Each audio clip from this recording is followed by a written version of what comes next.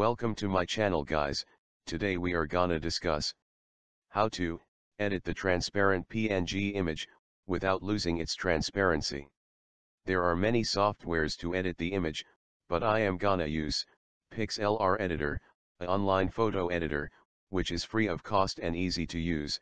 First go to pixlr.com and select Open Image from Computer, and select the transparent image which you want to edit, and click Open.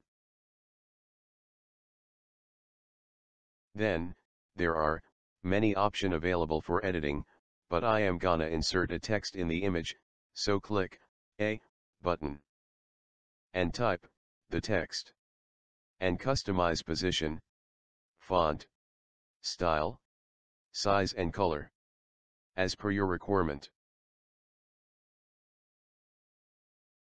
When your editing is done, click File button on top left and select Save, and select the name and format of image, and select the path and click Save.